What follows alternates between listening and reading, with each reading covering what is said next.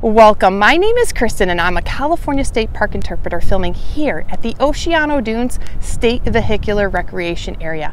Now behind me you are seeing a beautiful dune landscape, and today students we are going to discover the animals that call this dune habitat home, how these dunes are formed, and so much more.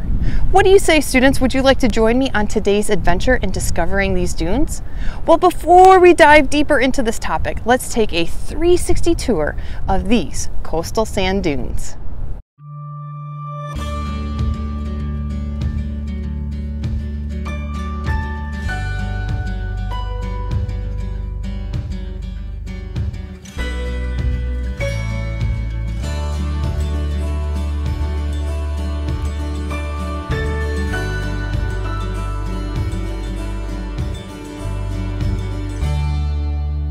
Now that we've gotten a view of these dunes, are you curious as to how all this sand got here and how these dunes are formed?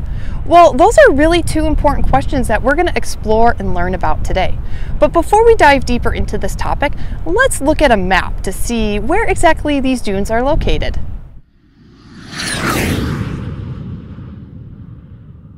These coastal sand dunes are located in North America.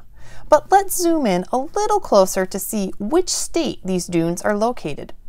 These coastal sand dunes are located off the coast of California along the Pacific Ocean, where you see the blue dot. Students, let's zoom just a little closer to see if we can capture an aerial view of these coastal sand dunes. Do you notice the tan color along the coast? Well, you are seeing the sand dunes I am filming at today, located in Oceano, California. Now that we have our sense of place and location for these coastal sand dunes, let's learn how sand becomes sand and how these dunes are formed. California's landscape is quite diverse, with a variety of ecosystems and landforms. Today, our journey to learn how sand dunes are formed begins amongst the largest landform found in California, which are mountains. When we take a look at this topographic map of California, we can see the large mountain ranges, which stretch over 800 miles of land in California and run parallel to the Pacific Ocean. Mountain ranges are formed by layers of cooled magnum rock, which is also called igneous rock. Rivers and streams form around large granite and sandstone boulders, making up the landscape of mountain ranges in California. Large rocks are found along mountain ranges, where they stay nestled amongst the rocky cliffs for season after season, until they are moved by a natural force. These forces can include weather events like rain or melting snow. And with the help of gravity's force, these rocks move throughout the mountains by way of rocky streams, waterfalls, and river rapids. As rocks travel through moving water and brush up against other rocks, these rocks begin to break down into smaller and smaller pieces, taking part in a process called weathering. Eventually, these smaller rocks find their way to calmer waters and make their way to the beach by way of a creek along the shore. Ocean waves bring the now tiny sand particles, which remember started out as larger rocks up in the mountains. These tiny sand particles are washed out to the ocean, where they settle just offshore, creating what is known as sandbars. These sandbars sit in fairly shallow water, where sand particles become even smaller through the force of the crashing waves. These waves will then bring the tiny sand particles back to the beach, where they will make their final journey to form sand dunes. Wind will carry the tiny sand particles to help form new and existing sand dunes. That's quite the process for rocks to turn into sand and for sand to eventually form these coastal sand dunes. Now, this coastal sand dune habitat that I'm standing at today did not form overnight. It actually took quite a bit of time for it to form and can be measured on geological timescales. Now, before we take a closer look at this coastal dune habitat, let's take a step back to the beginning, where rocks become sand, by taking a closer look at the weathering process. Weathering occurs when the cracks of large rocks and boulders collect water from weather events such as rain or melting snow. Over time, the water expands inside the rock, and as water expansion increases, the boulder breaks apart into smaller rocks. Eventually, the force of the water carries these rocks in a process called erosion. Rocks move throughout the mountain by way of rivers, streams, and waterfalls. As rocks move through the mountain and the watershed, they will continue to weather into tinier and tinier pieces along the way, until eventually becoming grains of sand that make their way to the ocean. What happens to sand once it reaches the ocean? Well, certain conditions need to be in place to create the perfect environment to form coastal sand dunes. To get a better idea of this, let's take a look at a map highlighting the coastline of these dunes. As we take a look at this map focusing on the coastline, let's locate the Oceano Dunes, which is the purple pin. Let's follow the coastline north towards the red pin where it states Point San Luis. We just outlined the low-lying stretch of coastline that faces the wind and makes a unique fishhook or upside-down J shape. This unique shape and positioning of the coastline helps form these coastal sand dunes. Let's continue looking at the map and take a look at the location of the Arroyo Grande Creek. Remember, this creek opens to the beach and brings sand to the ocean. Ocean currents carry the sand parallel to the coastline until waves bring the sand back up to the beach. What happens when sand reaches the beach? Once the sand is brought back to the beach, the sun will dry the grain of sand, and then wind will put these sand grains in motion through a process called wind erosion.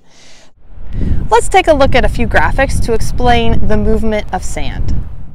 Sand movement occurs through three different types of wind erosion, which are surface creep, siltation, and suspension. Let's take a closer look at how sand grains move, beginning with surface creep.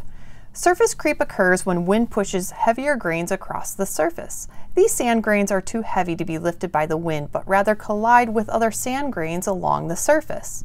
The next type of wind erosion process is called siltation, which makes up for the largest movement of sand grains.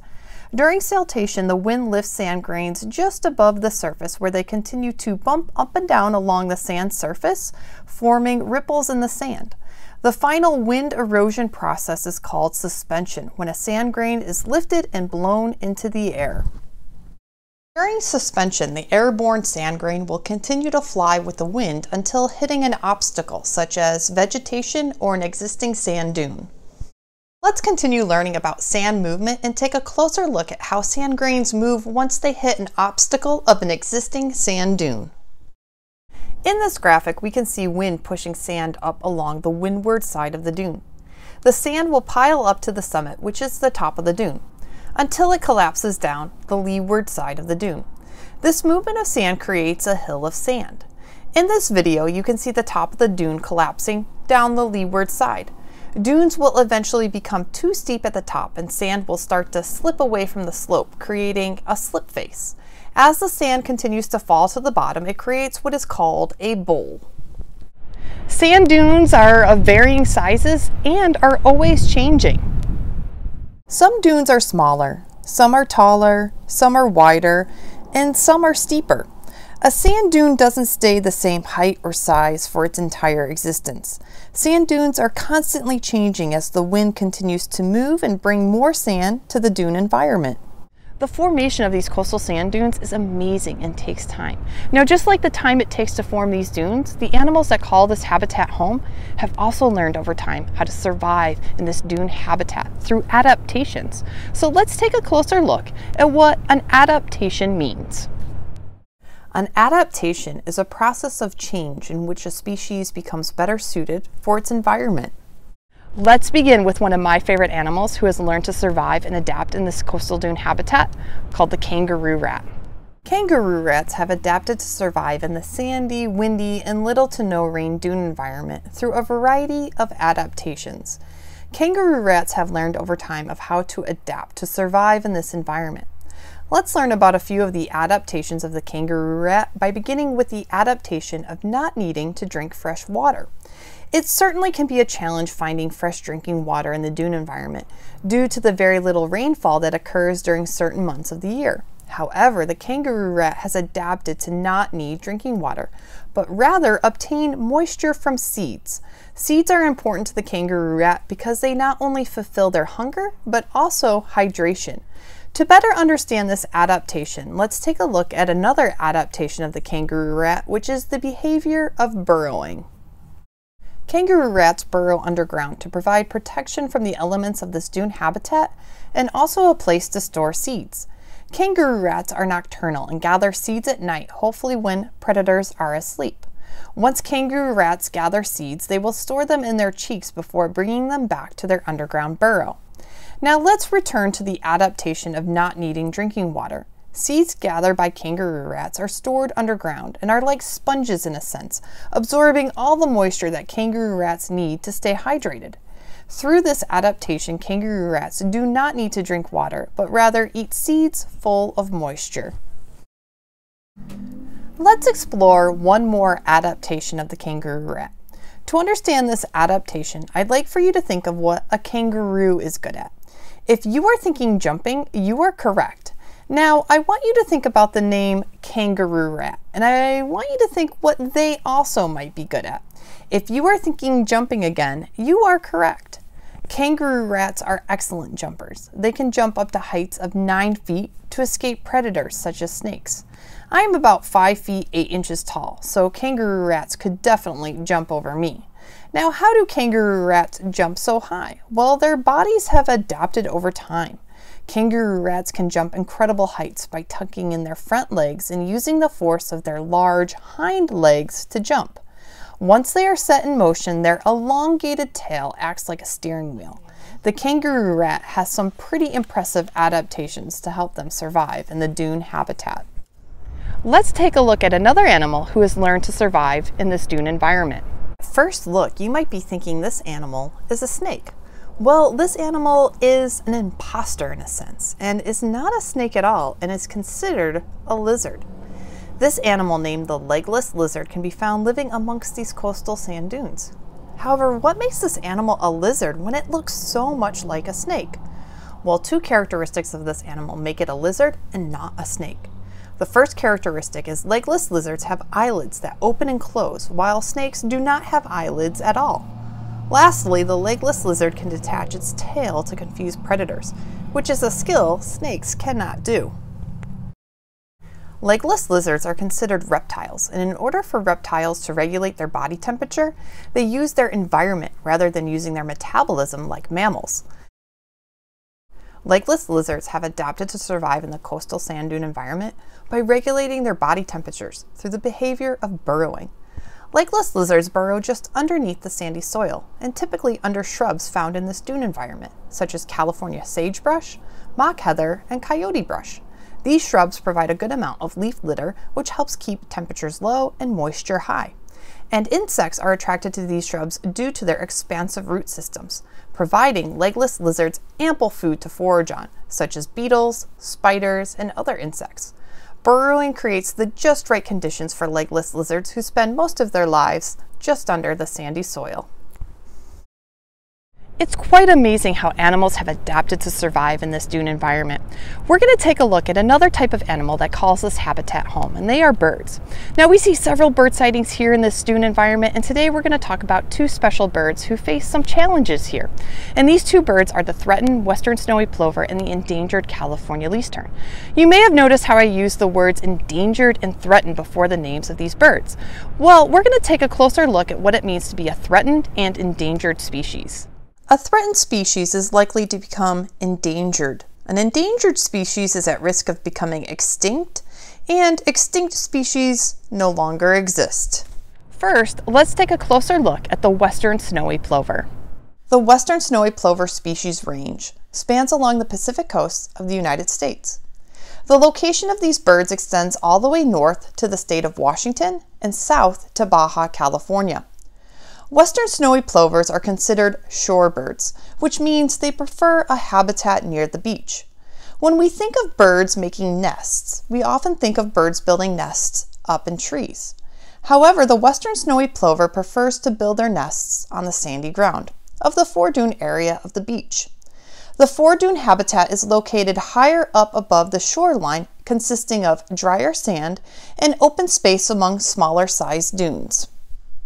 Let's get a bird's eye view of the nesting area of the western snowy plover and learn more about their nesting habitat. During the breeding season from March to September, nests of western snowy plovers called scrapes are found along the shore. These nests are located along the sandy surface among washed up kelp called wrack. Nests are made from ocean debris such as driftwood, rocks, and shells. Since these nests are on the sandy surface and use material found along the nesting habitat, These nests are built to blend in with their environment, so they are hopefully invisible to predators and lessen the chance of a predator finding the 1 to 3 eggs located in the nest. Additionally, western snowy plovers are not very large birds, measuring only about 6 inches. Therefore, it is very important for these birds during the nesting season to reserve their energy for protecting the eggs of the nest. Both female and male western snowy plovers protect the nest by sitting on the eggs during the incubation period. This period can last for about 26 to 33 days. After a successful incubation period, the newly hatched and born chicks are already foraging on food such as insects and small crustaceans along the shore within hours of being born. However, during the incubation period, the western snowy plover faces a few challenges in the successful hatching of eggs during the nesting period. For example, if an adult snowy plover who is sitting on eggs to provide protection becomes distracted from an approaching predator or sees a dog or a human, it can either run away from the nest or take flight, causing the bird to lose precious energy and allowing the nest and eggs to become vulnerable to an attack by predators. The nesting habitat is located along the beach where humans enjoy recreating, and also the nesting season falls within the summer months when many people gather at the beach to play and relax. Therefore, the balance of protection and recreation is important for the population growth of the western snowy plover species. However, there are a few ways this habitat can be protected. Let's discover how and why this habitat is protected. Currently, the western snowy plover is listed as a threatened species under the Federal Endangered Species Act. Here at the Oceano Dunes District, field staff protects the nesting habitat by forming fences around the nest locations and areas used by the western snowy plover. Additionally, field staff will closely monitor western snowy plovers and their nests. There are also ways we humans can help western snowy plovers. When visiting the beach where western snowy plovers nest, we can read and follow posted signs. If you do see a western snowy plover on the beach, give them lots of space.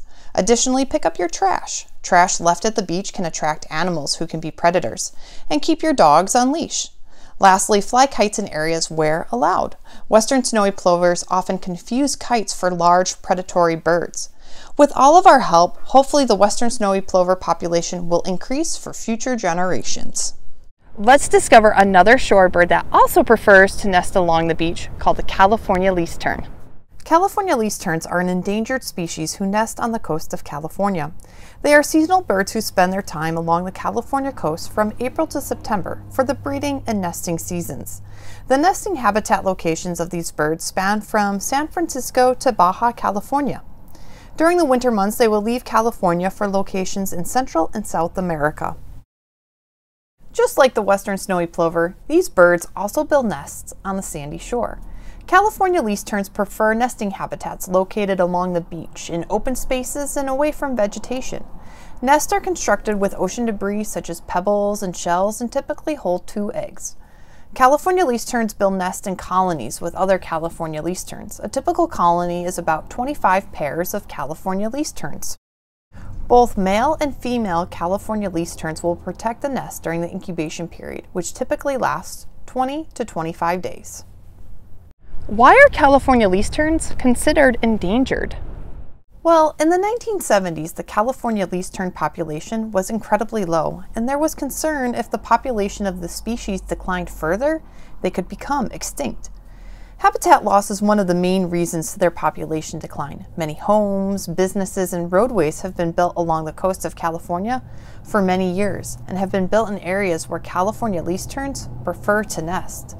Also, humans who visit the beach enjoy recreating in the same places California least terns nest, which can cause damage to the nest and the nesting habitat area. Therefore, in 1970, the California least tern was listed on the Federal Endangered List and listed on the California Endangered List in 1971. Through the efforts of many, the California least tern populations are becoming healthier and hopefully will continue to grow for future generations.